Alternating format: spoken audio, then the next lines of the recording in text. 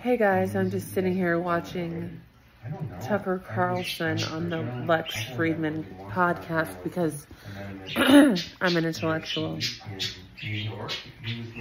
Oh shit, right when I pointed it at the TV there was a picture of Kid Rock. It's so not intellectual, but... And he did it, what I admire about Logan, without knowing him, be on Medium at one time. I'm still in Medium, but I've always been in Medium. You know, it's like not a great surprise. I'm doing what I've always done, just a different format. But Rogan, like, he's got one of those resumes that I admire. You know, I like the guy who's like, I was a longshoreman, I was a short order cook, I was an astrophysicist, it's like, he's a man of parts.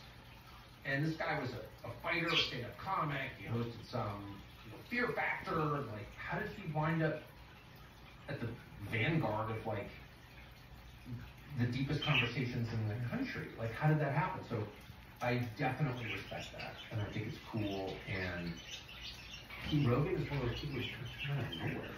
No one helped him. You know what I mean? He was doing the thing he loves doing and somehow keeps accidentally being exceptionally successful. Yeah, he's curious.